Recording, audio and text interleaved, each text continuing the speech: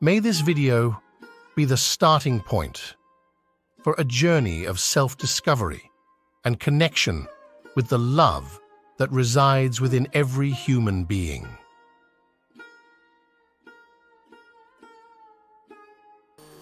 Ladies and gentlemen, they say that there are more than 100 zillion organisms in this world, of which 7 billion are human beings. Of these 7 billion, many are born, many exist, and many go away, not remembered, not to have contributed anything, and not without any self-realization. There are only few who are not only fired by the curiosity and get self-realized, but still only fewer of them who can elevate others also on this path to self-realization. For us in Coimbatore, in Tamil Nadu, in India, and to many parts of the world, Sadhguru is one person who has influenced how many of us have thought and how many of us are lived. And we are extremely fortunate to have him here today. On behalf of all of you, I would like to say a heartfelt gratitude to Sadhguru for accepting our invitation. It's just fortune, I think, that his busy schedule allowed him to be in Coimbatore. On behalf of all of you, can I please request Sadhguru? Jananam sukadam maranam karunam milanam maduram smaranam karunam kalavashadiha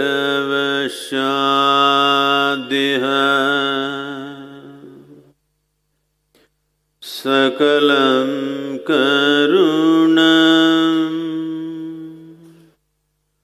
samayadipate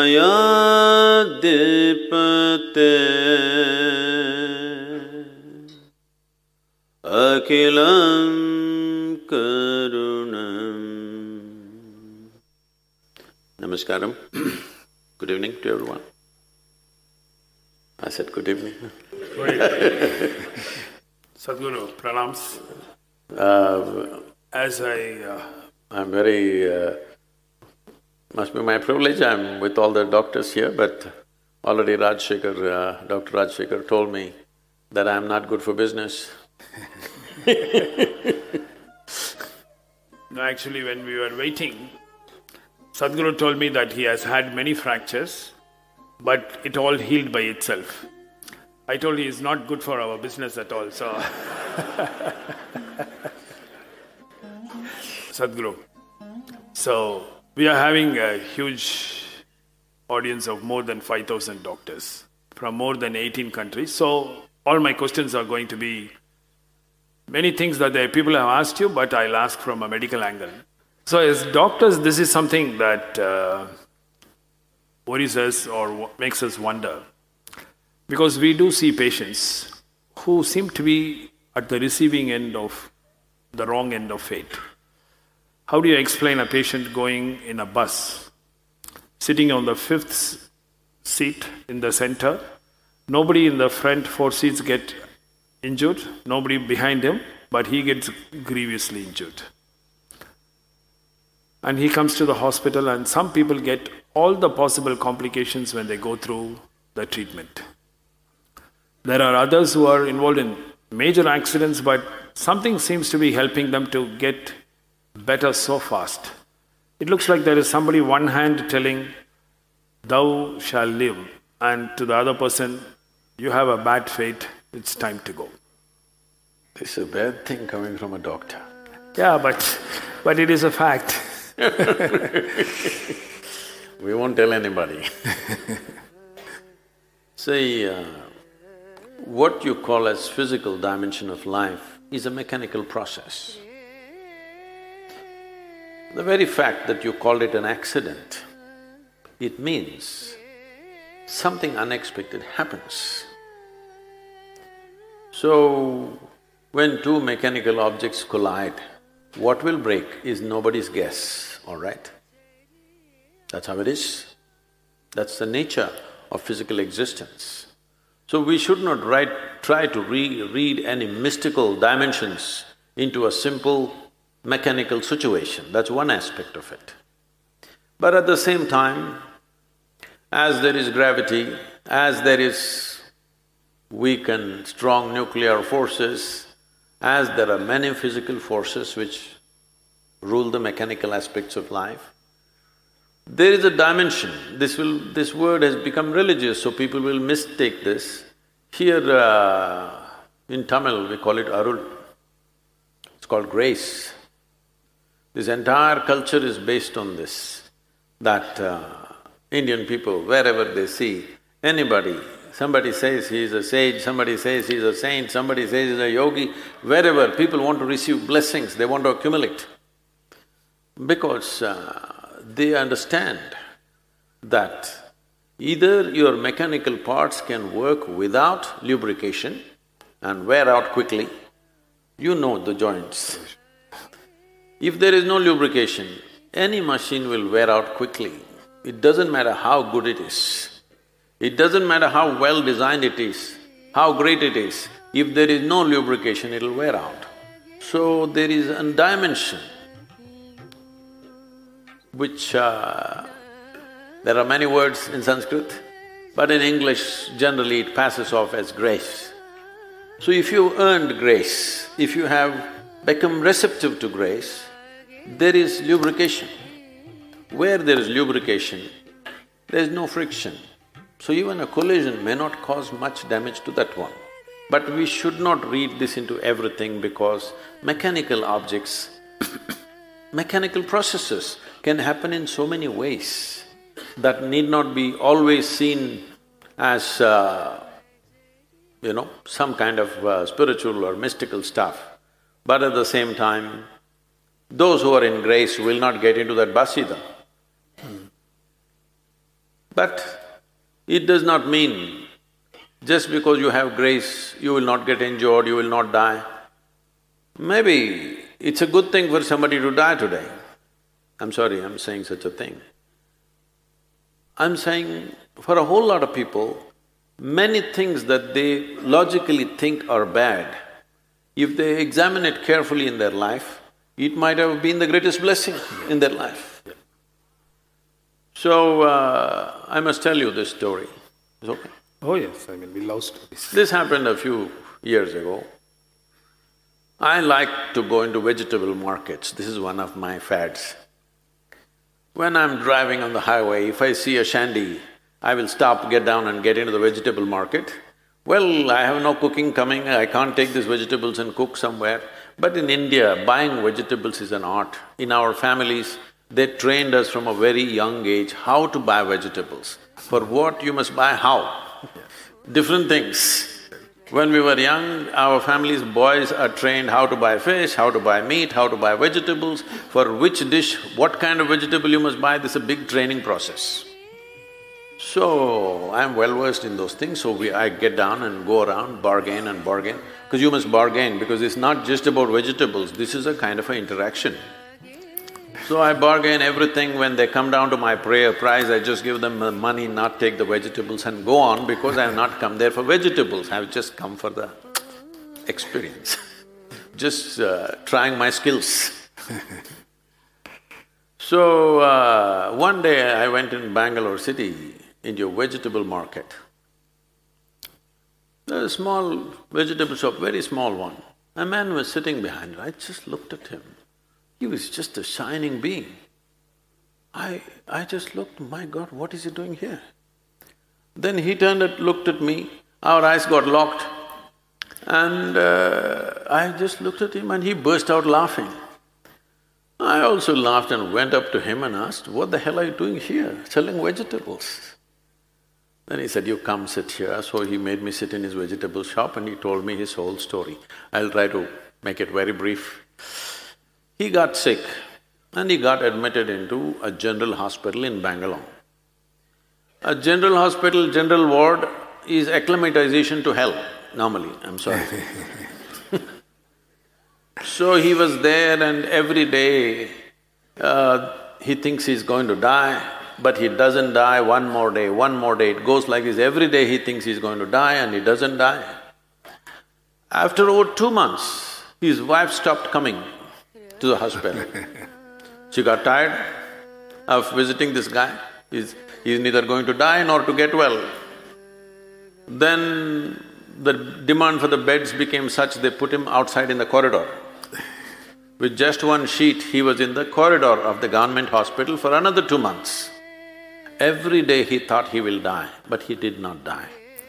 One day, suddenly he realized something, he sat up. Within about 7-8 days, he walked out of the hospital and became ecstatic and blissful. His wife, his family, nobody turned up, but because earlier he was selling vegetables, he continued to sell vegetables for a living.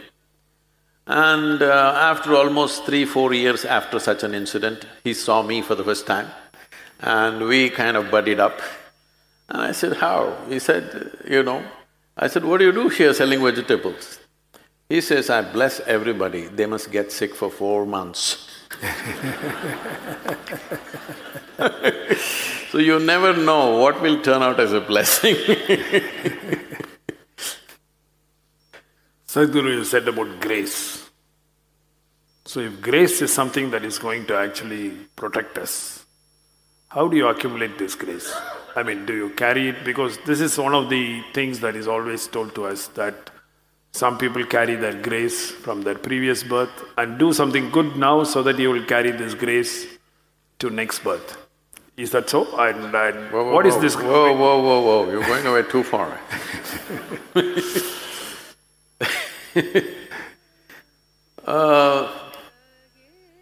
See, grace is available to everybody.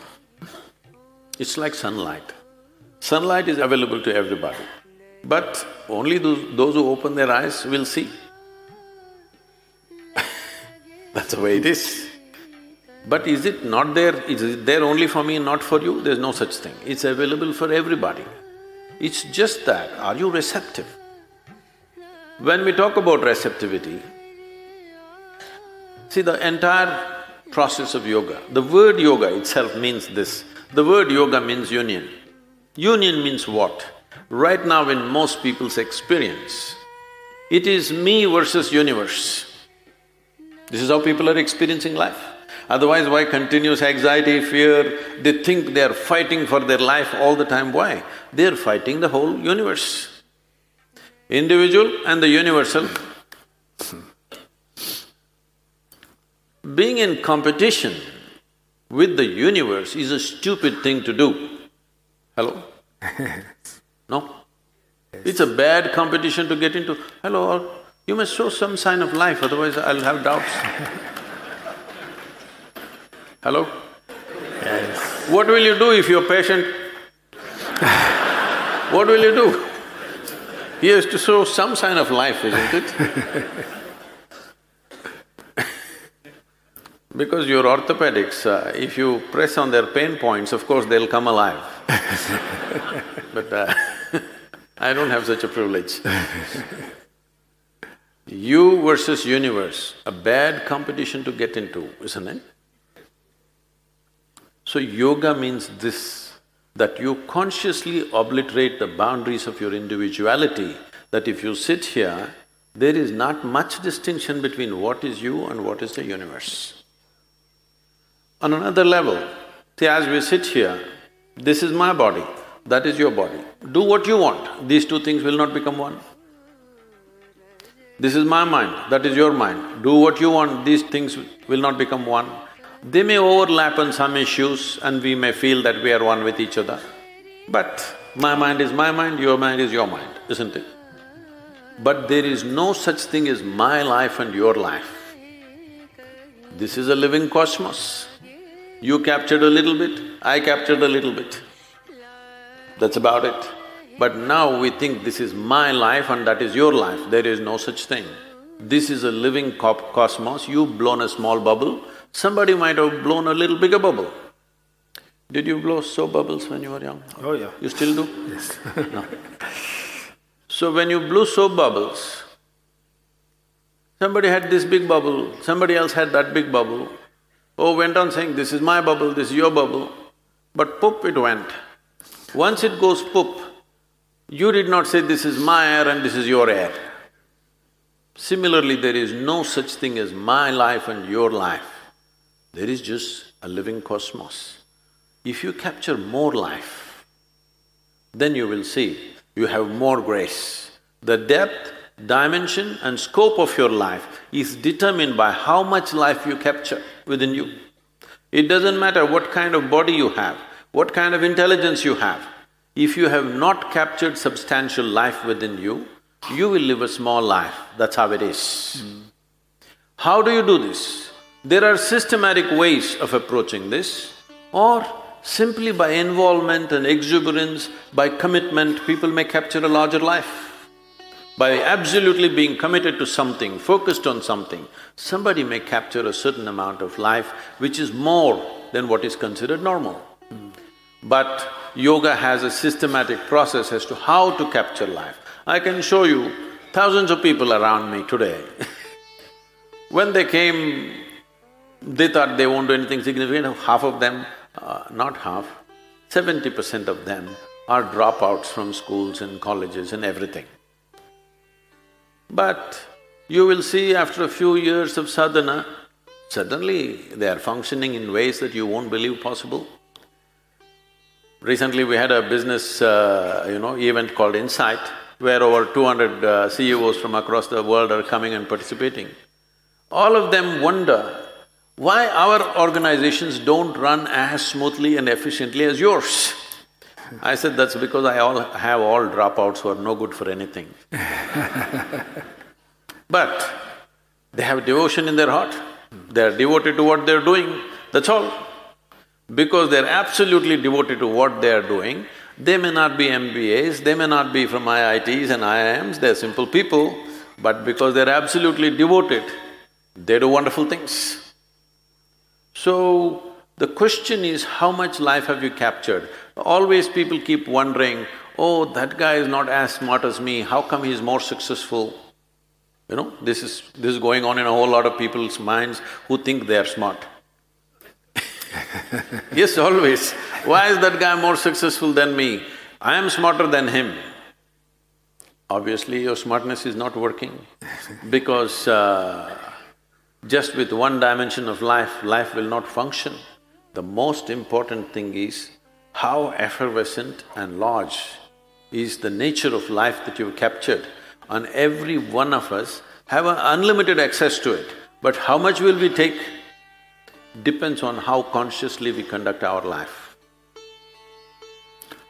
Sadhguru, you said about life, and that brings a big question what doctors have about life.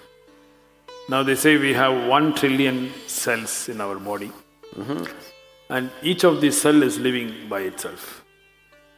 And when you say a patient is no more, it's just that the brain dies after 2 or 3 minutes, but still a large part of his body is still alive. So, and these cells, even when after the patient is dead, you take these cells and put in a culture. Those of you who are all shaving every day, even after you're dead, we still have to shave you, you know this? Yeah, the hair grows. That is why I'm ready,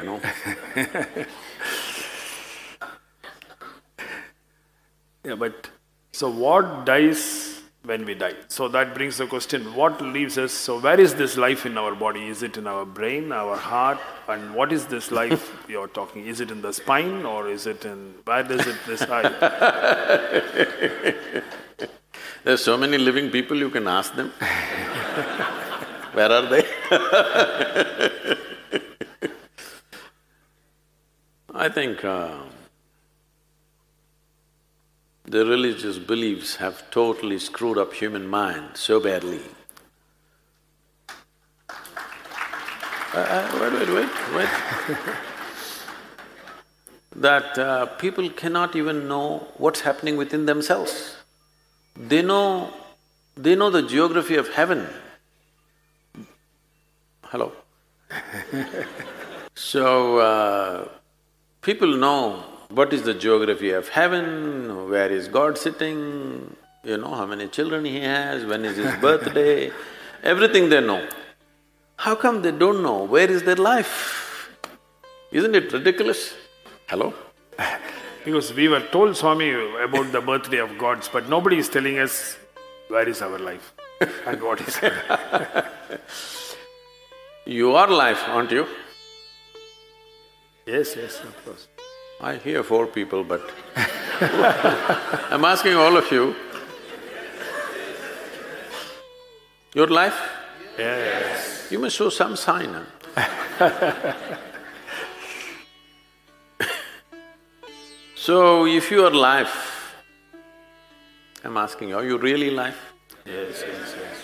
So, how come we know so many things and we don't know what is the nature of our life? Now, you asked why if somebody is dead, still some of the cells are active. As I said, dead bodies are given a shave up to 10–11 days. Why this is so? What we're calling as life physically is a mechanism on many different levels. There is hardware and there is software.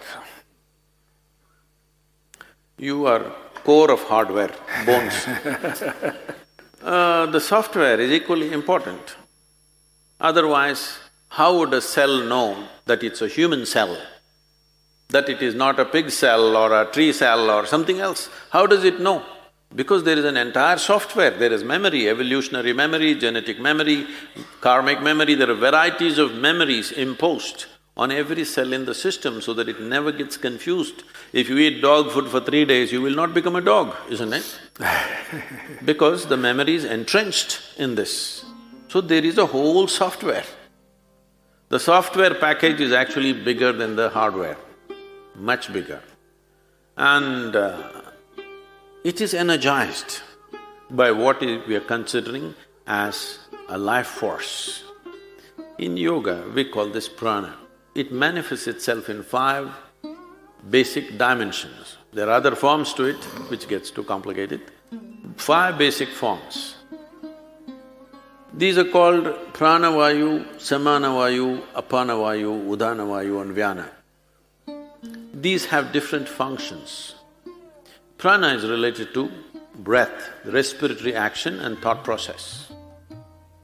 If the pranavayu depletes, your respiratory action will go away.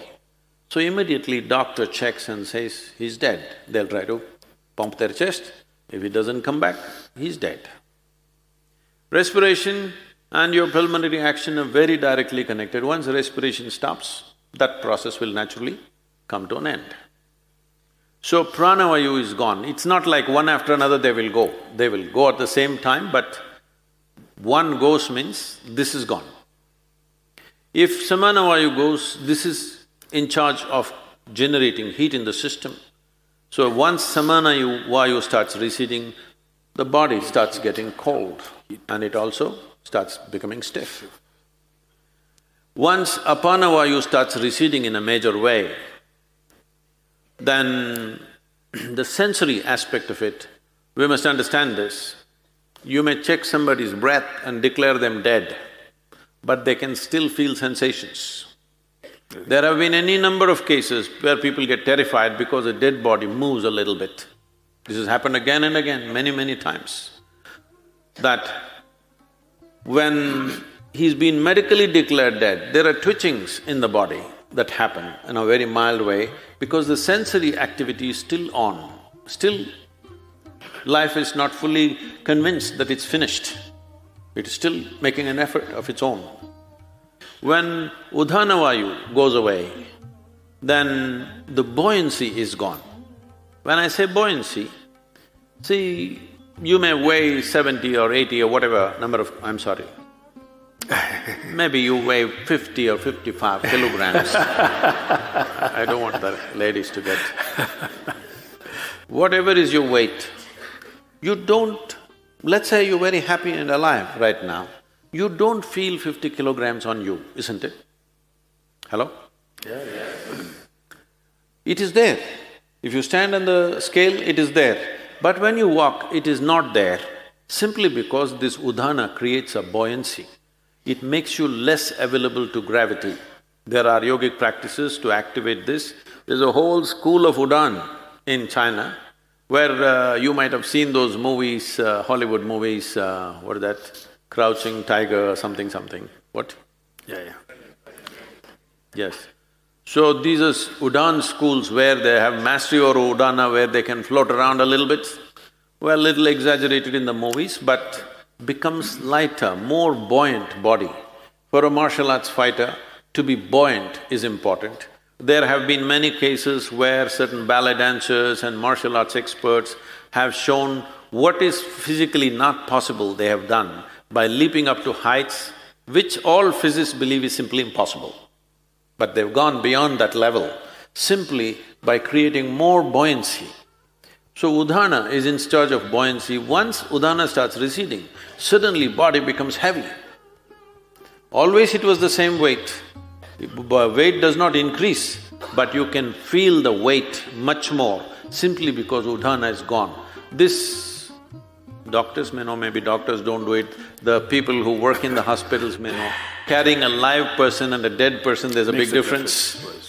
Simply because udhana is gone, there's no buoyancy. The fourth dimension is called vyana. This is preservative in nature. If vyana recedes, even when you're alive, body will begin to rot.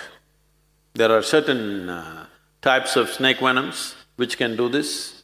If they bite you, you will not die, but literally parts of the body will start falling apart simply because vyana will recede and it will start falling apart. So, once vyana recedes, the rotting process will begin. There are systems in yoga where we want all the seven to go reasonably together. Within 1.5 hours, we want it to go. In normal death, depending upon the age of a person, how vibrant a particular body is, it may take a long time. When I say long time, up to 14 hours it may take. Vyana may take up to 14 days to leave. This is the reason why in this culture you have rituals running up to 14 days, because they feel the vyana may be still there, because when you bury a person, the vyana may be still hovering there, so up to 14 days. That is the reason why within 1.5 hours, in this culture that was the rule, if somebody dies within an hour and a half, you must cremate them. But then mistakes happened. When they were still alive, somebody put them on the funeral pyre, so they stretched it to 4 hours. Within 4 hours, you must cremate. But today, there are issues, all kinds of issues about it. So, people are waiting for 1 day, 2 days, daughter is in America, she has to come, she'll come after 3 days, and they will wait. But the idea is, for the one who is dead, we must understand this. You don't diagnose people as dead, you declare them dead, right? There's a difference. So when you declare them dead, for you they are dead. As far as that person is concerned, in a way, all that's happened is,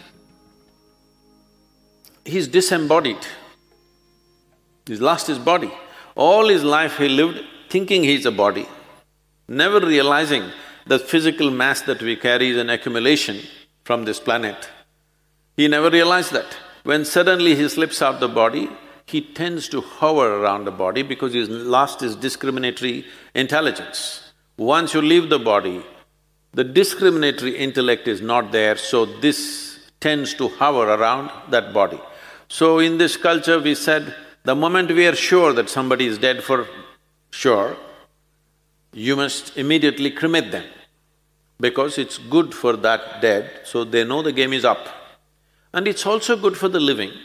You will see, if somebody very dear to you is dead and their body is here, you keep on hallucinating, maybe they're just sleeping, maybe they will sit up, maybe some miracle will happen, maybe something else will happen, this will go on unnecessarily. You will see people are crying and big emotional drama is happening, but the moment you cremate them, you will see everybody become silent. Have you noticed this? Always. Because now everybody knows the game is up. It's for the living and for the dead. So about life leaving the system, it is so entrenched. It is not something poop, it'll go away like this. In stages, it goes away. Because it's in stages, it came in. It's in stages, it'll go away.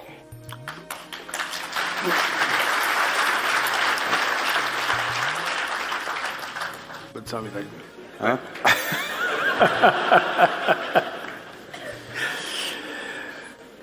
Sadhguru, I'll come to a different dimension. So, the beginning you said you're skeptic about everything. And I asked you even about God, you said more so. So, what is your opinion about God?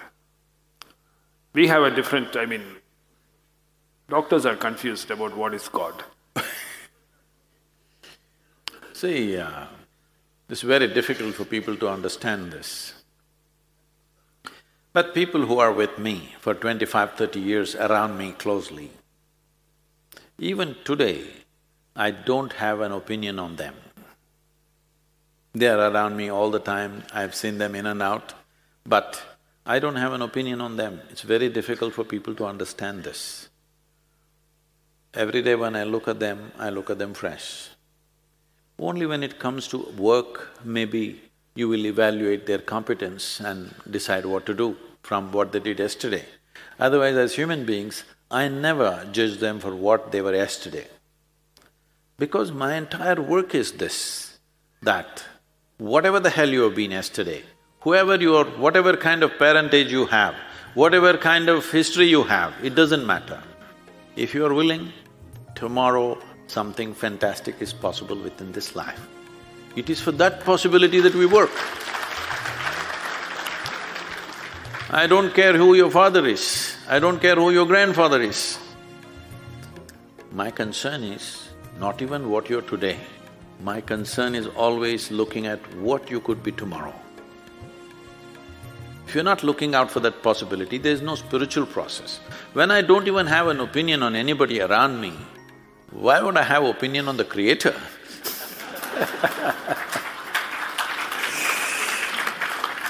So, because we are human beings, our understanding of life is, when we say life, we think it should be in this form.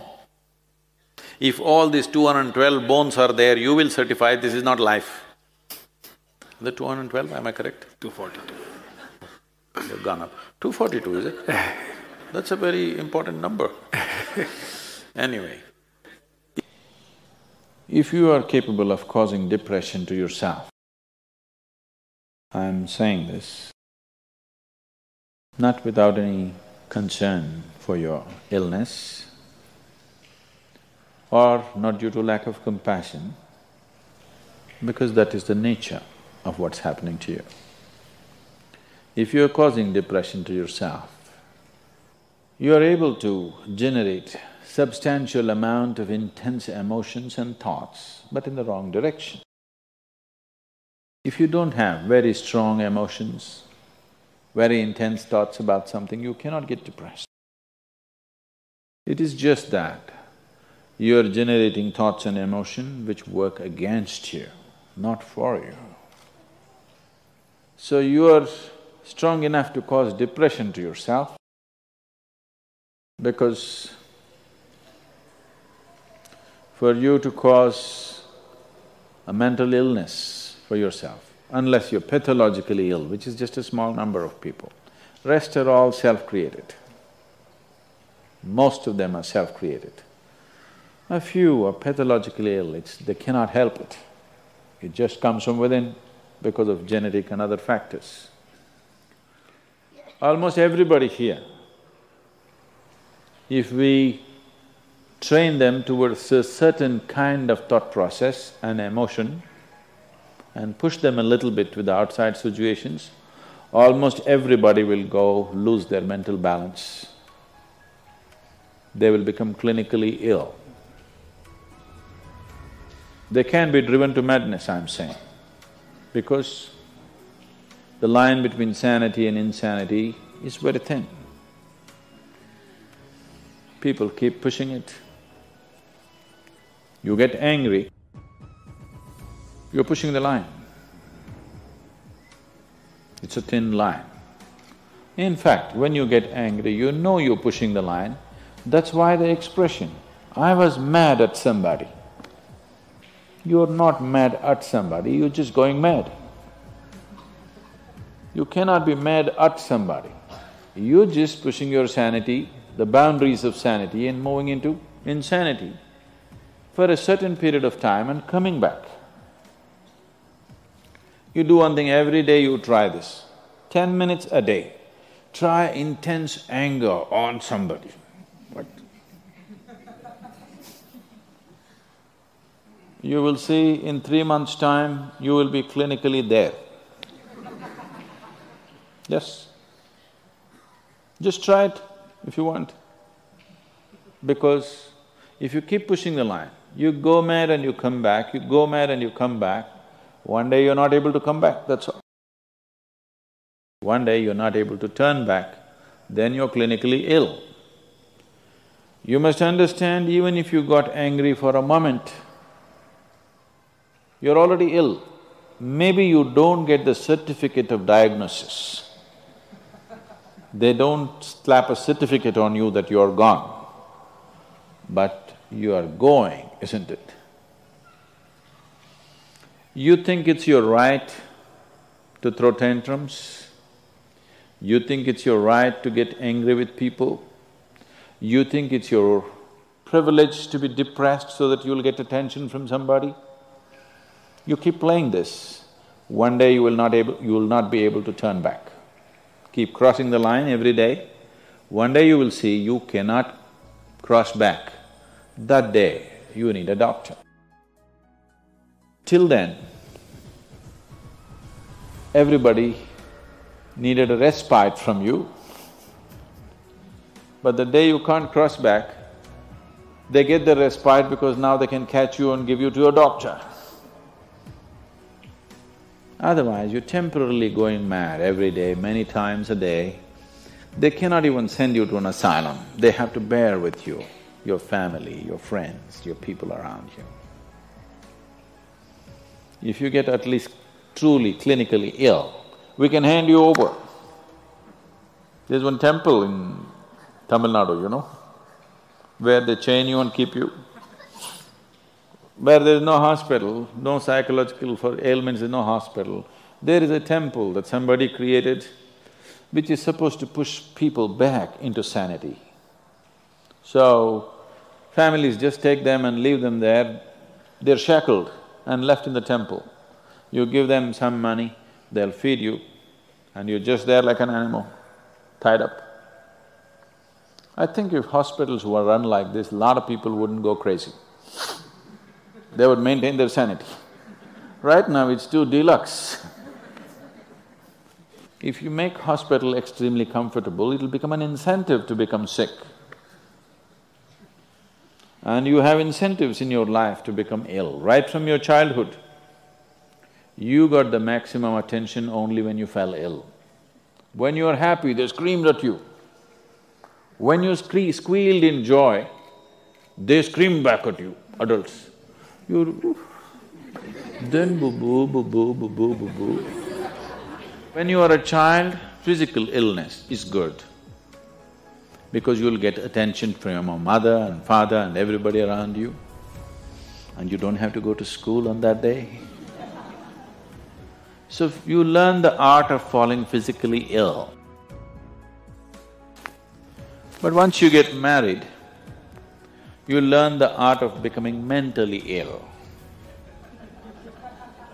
Because if you want to get attention, you go sit in a corner, act depressed, people will pay attention to you. So you keep playing this game, one day you're not able to cross the line back. That day you're clinically ill. Unfortunately, in many ways, not just in the way that I said now, in many different ways. I would say 70% of illnesses on the planet, all kinds, are self-created. Even if you get an infection, there is a way. If you keep yourself in a certain way, physically and mentally, the virus and the bacteria will not work the same way as it works upon somebody else. If you set yourself like this, no matter what's happening, anyway, I have to go and do this, this and this. There's no break from that. The last 29 years, I have not been able to cancel one program because I'm running temperature, I got a cold, I got this, I got that. It doesn't matter what's happening, what you have to do, you anyway have to do. You can't turn back on that. Either out of your commitment or you have a boss like that. One way or the other, if it happens, then you will see, you will not at all fall sick so often. Because if you have temperature, you still have to go. If it's summer, you still go, right? Now, a lot of people don't go. It's a little hot outside, they don't go and work. Little cold outside, they don't go and work. A little raining, they won't go and work. A snowflake, they will not go and work. This is just weather. So for every change in weather, if you have the comfort of covering yourself in a blanket and lying down, once you create that, your body will learn to fall sick as often as possible. If you just keep it this way, it doesn't matter what it is, anyway I have to go and do what I have to do, you will see your body will just bounce back as quickly as possible, even if it gets the worst kind of infections. So you just have to set the necessary conditions for health, necessary incentives for health, both for yourself and your children if you have them. Do not set incentives for sickness. The child is sick, observe him from a distance, never go cuddling. He knows that's the worst time of his life and he knows he has to get well soon. And give him the best attention when he is joyful. You will see he naturally learns from within. His very chemistry will learn that it pays to be joyful, it doesn't pay to be sick. If you make this very clear to your own biology, to your own chemistry and to everybody around you, you will see people will not fall sick as often as they are right now. So set that up for yourself. You will see you will get healthy. If you can turn your mind this way, you can also turn it this way. I want you to understand this. No, I'm like this because my father abused me when I was 7 years of age.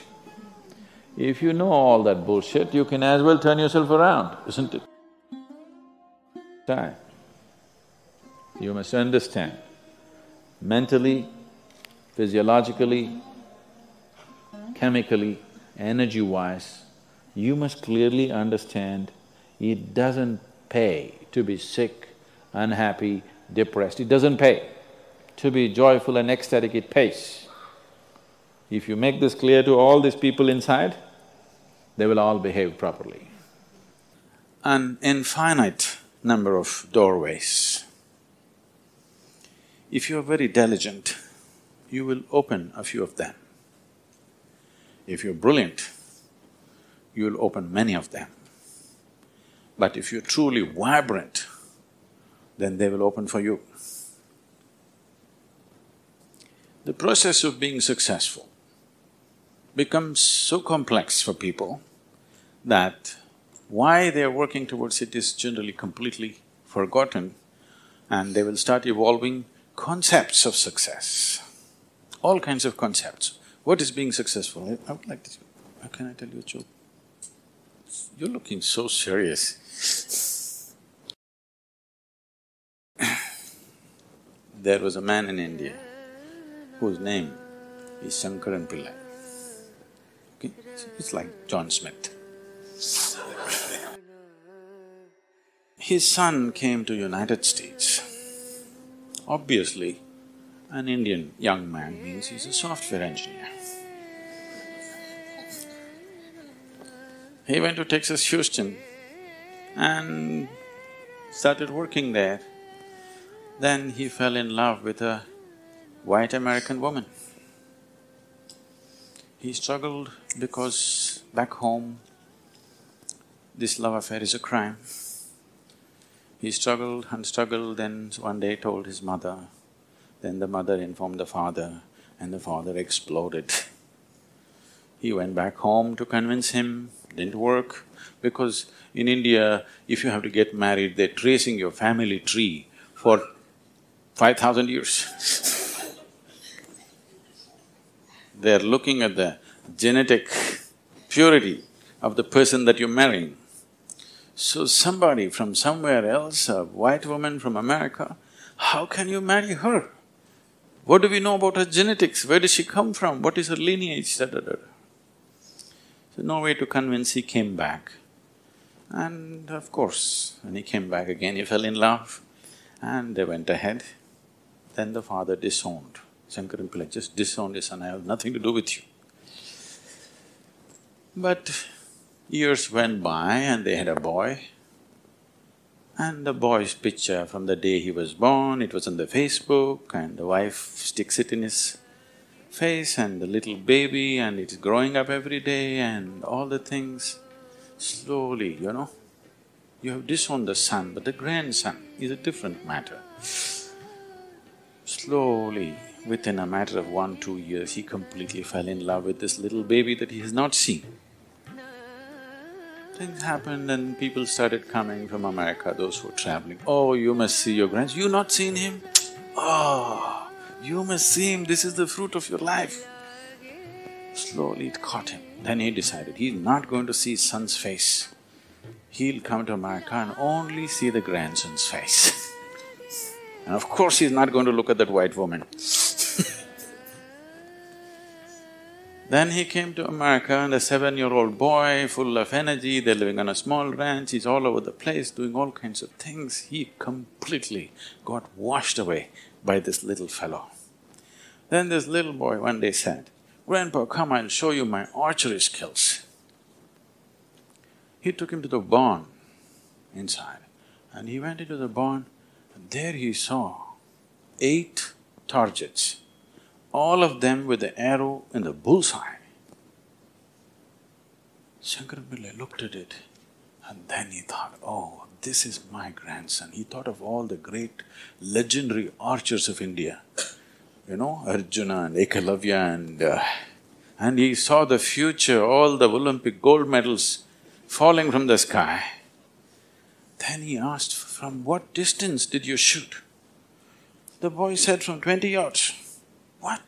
From 20 yards, 8 targets, you shot them dead on, bullseye? How do you do this? Then the boy said, "Grandpa, I first shoot and then paint the target." So, these concepts about being successful can be very crippling. And I have continuously been with people, they've reached a certain point of success and their concepts of success are not fitting, their life is not fitting into their concept of success and it's breaking it and they think something is going wrong. It is not going wrong, they're just getting better, situations are pushing them on, but their concept is breaking up, so they're suffering their success. You will see any number of people going through these kind of things. When we talk about success, I'm sure all of you must be already having plans as to how to unfold this success in your life. Made your plans. Plan is good, but plans again can get caught up in things because you plan from what you know today. Nobody can plan from something that you do not know. Your plan means it is an exaggeration of today as a tomorrow. Right now you're here at a certain level, now you think, my plan means this must be 10 times more in this many years or whatever, or 100 times or 1,000,000 times or whatever. But plan is just essentially an exaggeration of what is today. Maybe there is a certain logic to it, maybe there is certain understanding of the logistic attached to it, but essentially it's an exaggeration of today. That means in many ways it's ruled out whatever other possibilities which are not yet in your experience. In Pennsylvania, you heard of the Pennsylvania floods? Pennsylvania has floods, It once happened, a big flood came and water started rising in a small town and it rose up to the houses getting submerged. So two young boys got onto the roof of their house and they were sitting there. And then they saw a hat going up and down in front of the house. One of the boys asked, "What is that? Why is that hat going up and down?" So the other boy said, "Don't worry, it's my dad. Yesterday night he got into a fight with my mom and took a vow, hell or high water, I'm going to mow that lawn."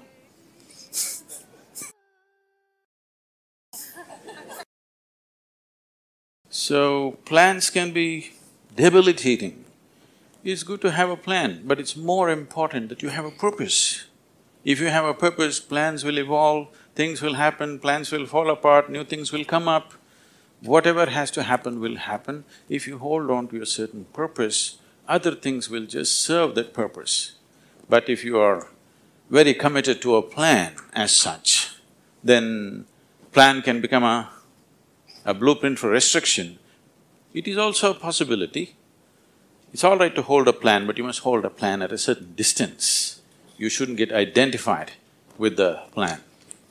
The process of success See, essentially success is a desire in every human being. You can put some fire into it and make it your passion. But if it becomes a need within you, that you must be successful, otherwise you will suffer, then you are heading for a problem, a serious problem. Our passions can turn into poison if we start becoming resentful for the non-fulfillment of those passions.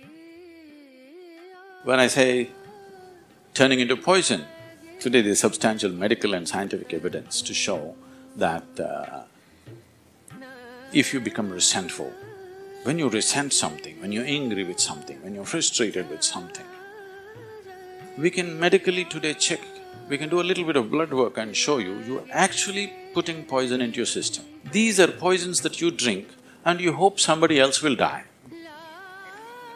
Life does not work like that. If you drink poison, you die, and it's fair. It's very fair, isn't it? If you drink poison, you must die.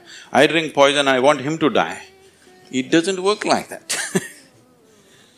So these emotions always take away the fundamental ability. See, there is something called as a genius in a human being. Every human being has it, every human being touches it at some moment of life. But the question is, how often do you touch it? That's a question. You sparked once in your lifetime, that's not good enough. You must be sparking all the time, isn't it? What is genius? There are many ways to look at it. One simplest way to look at it is, when we say intelligence, we are always thinking logical thought. Now, logical thought will be meaningless probably in another 25 years, because your computer may be able to explore all the permutations and combinations of logical thought much quicker and better than you can do. So touching the genius means there's another dimension of intelligence within you. What do you have for breakfast? Chicken in salad. See, he ate a chicken. Over the afternoon, this chicken has transformed itself into a human being. If you ask Charles Darwin, how long does it take for a chicken to become a human being, he would talk in terms of millions of years. Here he is. Over the afternoon, he transforms a chicken into a human being. So there is an intelligence here, there is a competence here, which is capable of what nature did over 1,000,000 years like that over the afternoon. Only thing is, This is an unconscious state of intelligence. Whatever is unconscious, if the necessary striving is there, you can make it into your conscious process. In your conscious process, if this intelligence, even a drop of this intelligence is available to you, suddenly life will spark like it's a magic. What everybody slogs for, you can just simply do it. Now when I say intelligence, always people will think this. If you say intelligence and ask them to show in sign language, they'll also always say this, isn't it? They'll not say this or this or this or this. But one cell in your body is doing more activity than your brain could ever do. One molecule of DNA is doing so many millions of functions in a minute that you can never ever figure it out. Yes or no? So in yoga, in the yogic systems, in the yogic sciences, we never look at anything as mind. There's no such thing as mind. There is a physical body and there is a mental body. So you learn to think through your body. You know, it's a short session, it's not an area that we should enter right now, but I have to tell you this. There are many things personally that I do at the same time. Now people come and tell me, just now I'm entering the session, somebody comes and tells me, Sadhguru, these building plans have to happen, because we do everything ourselves. Now by the time I get out, I'll have the building plan ready as I'm speaking here, because 12 to 14 channels actively keep going on in my head. It is not just in the head, you learn to think through your body. Learning to think through your body will never give you a headache, that's the best part of it. Now, all these responsibilities and thousand things happening at the same time, won't you get stressed? There is no such thing, because you use a deeper dimension of yourself and everybody is capable of this and everybody has it. You may not have the same level of intellect as somebody else has. That is always subject to person. But all of you eat, if you eat a carrot, you can digest it. That means you have another dimension of intelligence. Yes? If you set up the necessary situation that everything that's there within the system is available for you, success is an assured thing for that person. 84 is a significant number today in our lives, whether we are aware of it or not. Why 84 is significant is, this existence has passed through 84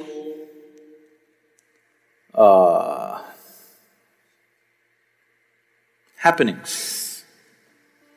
84 times it has happened. This is the 84th time. Today modern science proves that the whole existence is just vibration. It is not my invention, it is a scientific fact. Where there's a vibration, there has to be a sound. Yes? Is it okay? I'm trying to go logically step by step. There are other ways to go. Just with this I can make you know it in a different way. But we want to go step by step. Where there's a vibration, there is bound to be a sound, is that so? So, you're not just a vibration, you are a sound, a noise, rather. Those who are making the sounds and those who are not, all of you are just one piece of sound. This is what modern science is telling you. And somewhere way back, somebody told you, first there was a word, and the word is God. You know, they told you a long time ago. A sound is a word, isn't it? A word is a sound, rather. Right now if I say yes, because you know English language, you are attaching a certain meaning to it. If you did not know English language, as far as you are concerned, I'm just making a sound, isn't it? Because you don't know their languages, you are thinking they're making some crazy noises? No, they're saying something.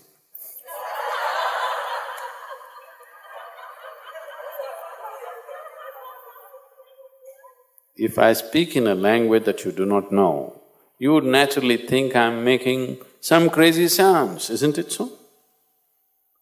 If I speak right now in Tamil or Kannada or Telugu or some other language that you do not know, you would think I'm making some… You don't know whether I'm really speaking a language or making up some nonsense, isn't it so? Yes. So word is just a sound. So they said that word is God. Because anybody who's looked at the existence closely can see that what you call as creation and what you call as the creator cannot be separated. If you separate it, creation will cease to exist. Unless it's constantly supported by the source of creation, not for a moment can this creation process go on. Because creation is not a done thing, it is an ongoing thing. Yes? Are you an ongoing thing or you're a done thing? I hope you're not a done thing. You're an ongoing process. Without the involvement of the source of creation, how would the creation be an ongoing process? It is constantly involved. It cannot be separated.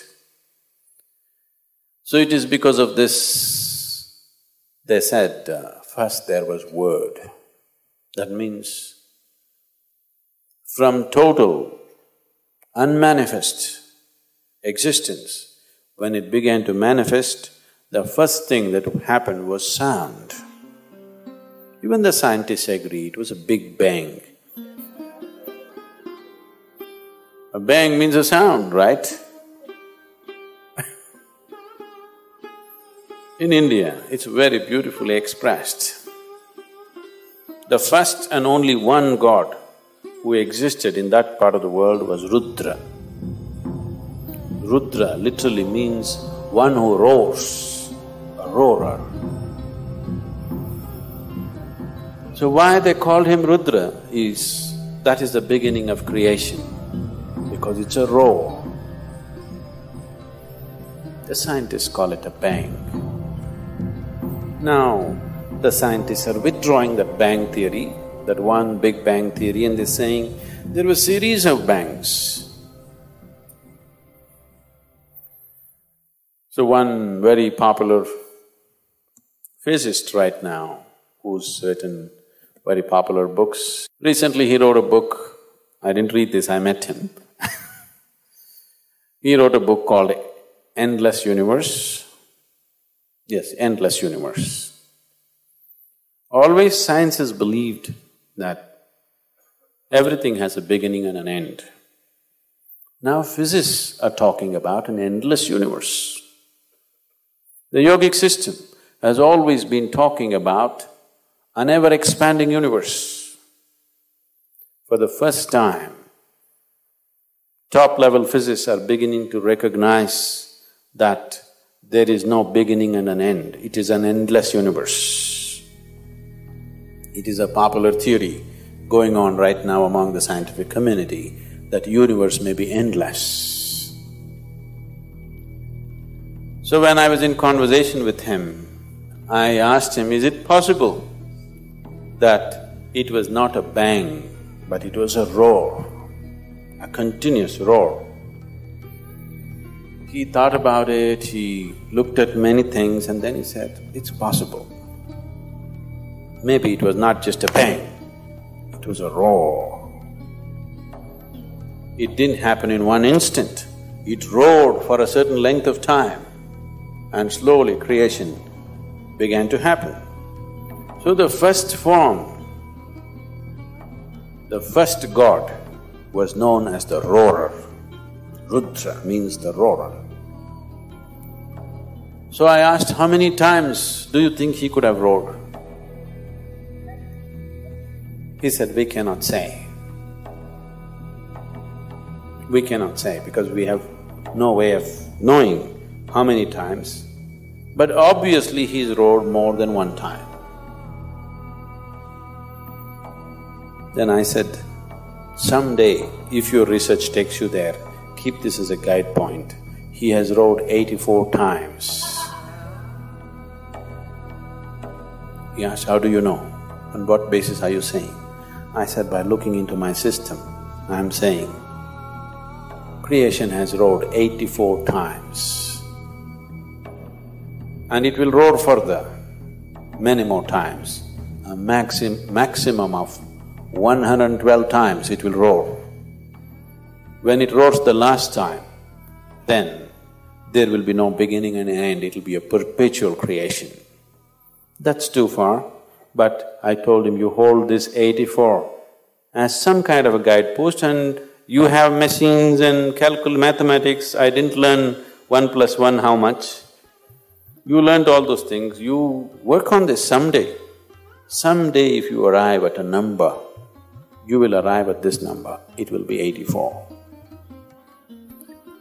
How is this possible, he asked. I said, see, if you cut a tree today, people look into the rings of the tree and talk about, in the last 1,000 years, when a drought happened, when excessive rain happened, when a fire happened, everything, right? If you cut into this system with your awareness, the very history of this creation is written into this one.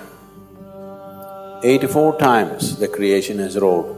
We are in this 84th roar. What has happened as a result of that 84th roar is where we are. Out of the 84 creations that have happened, 83 have happened, this one is happening. Out of these, as creation is happening, ongoing, the dissolution also is ongoing. So the dissolution process started for some creation and they started dissolving and dissolving and dissolving. Out of this, only 20 are still in the process of dissolving, in different levels of dissolving. The others are completely obliterated. Except you can look at them in your awareness, looking at this creation, because in some way it contains the residue or the experience of all that. Just as you carry your experience of life into everything that you do, the process of creation also has been carrying the experience of every creation into the next one and the next one, though they're completely different. Though they may be completely different. Say, you went to school and played soccer, and that was 25 years ago. Now suddenly it happened, you were 45 years of age and a burglar entered your house. When a burglar enters your house, you are not going "yeah" like this. You will go like this.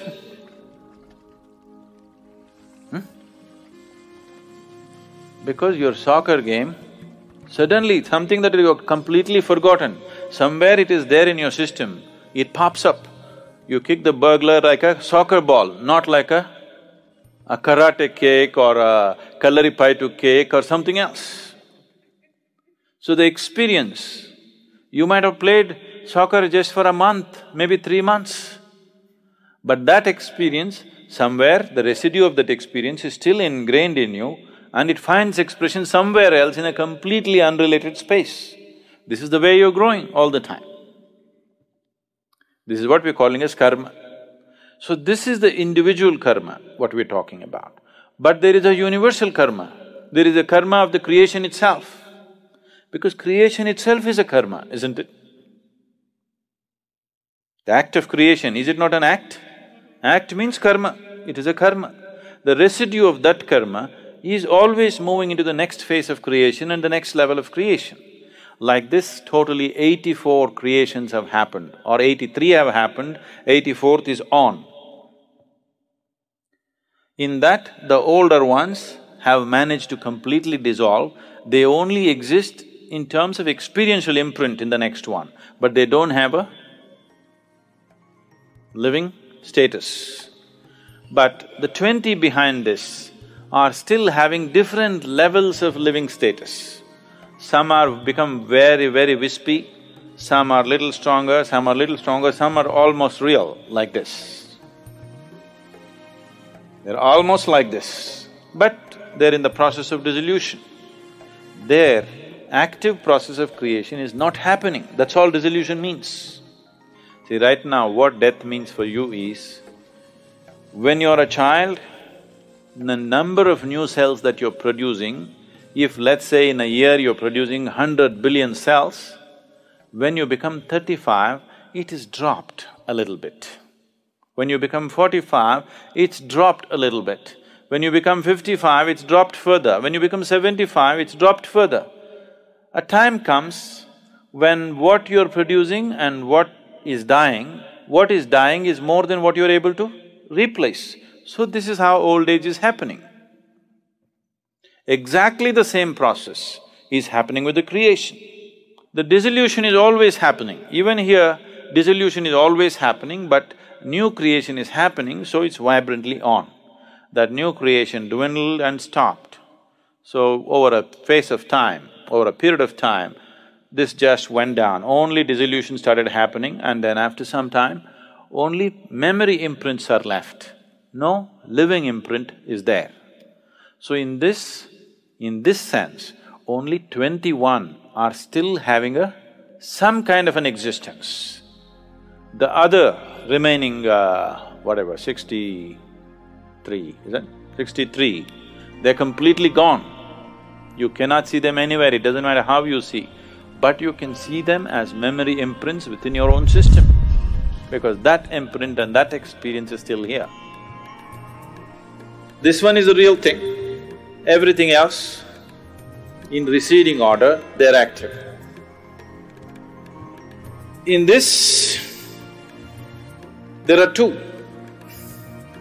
In the current one, there are two.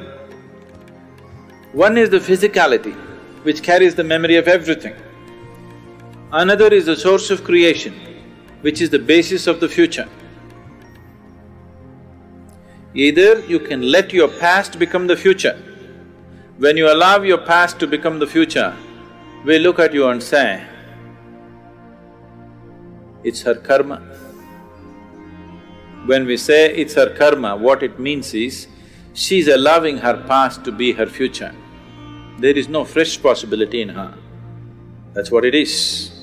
When we look at someone and say, karma,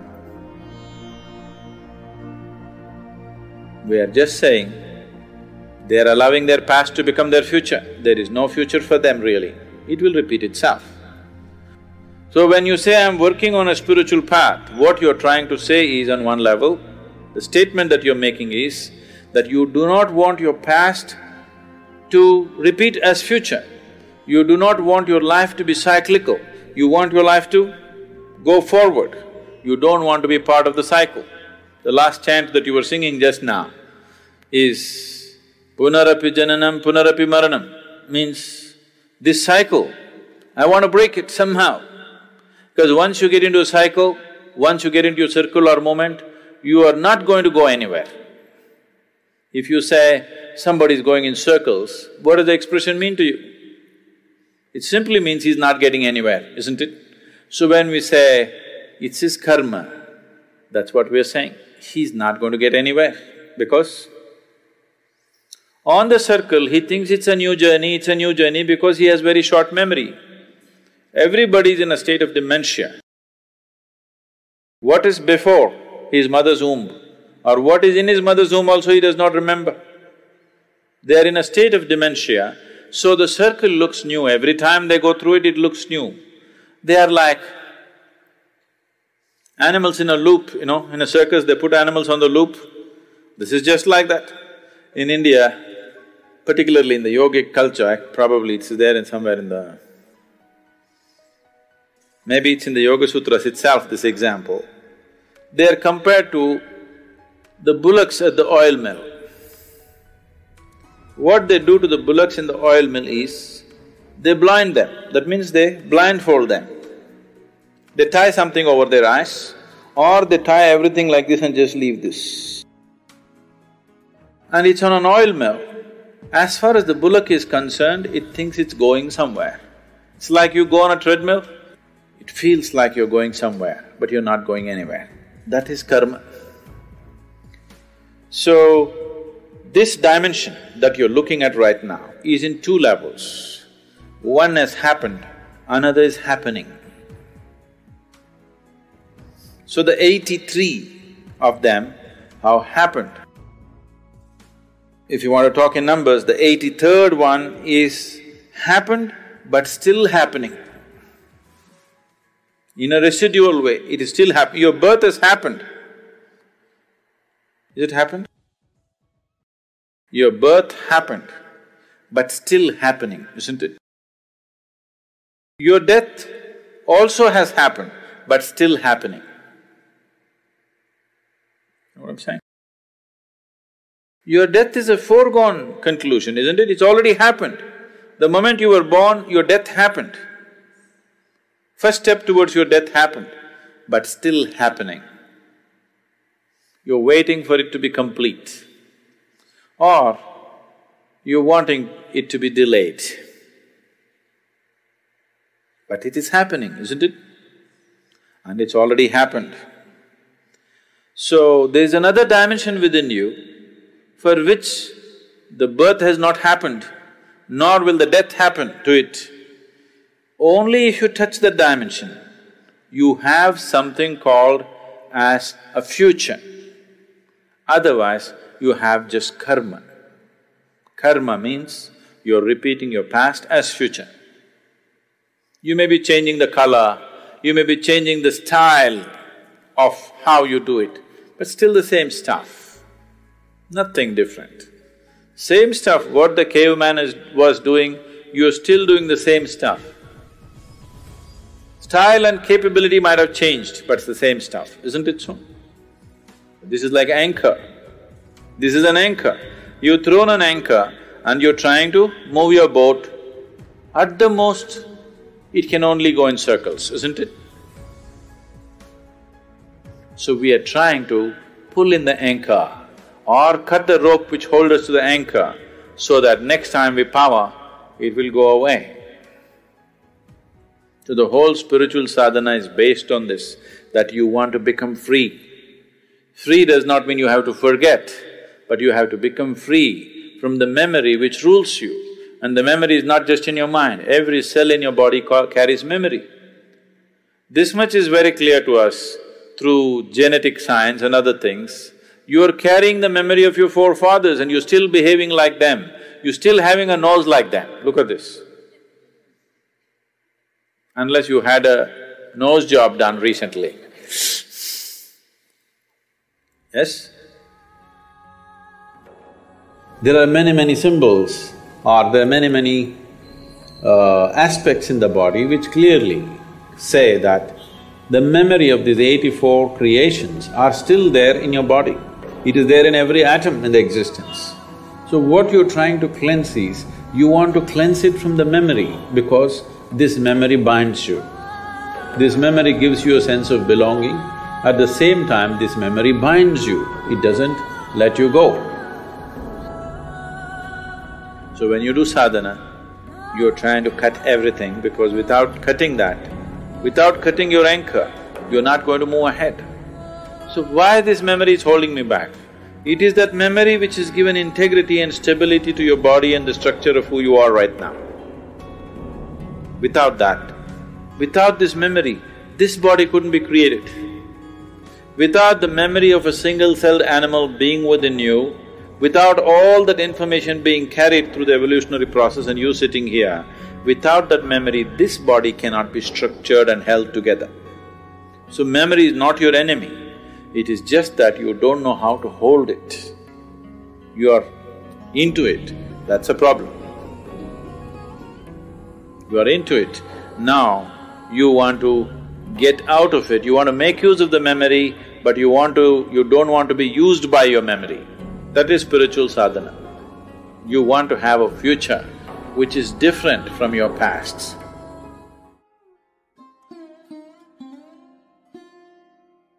See you soon for more discoveries and learning. Don't forget to subscribe and invite your friends to be part of this community of mutual growth.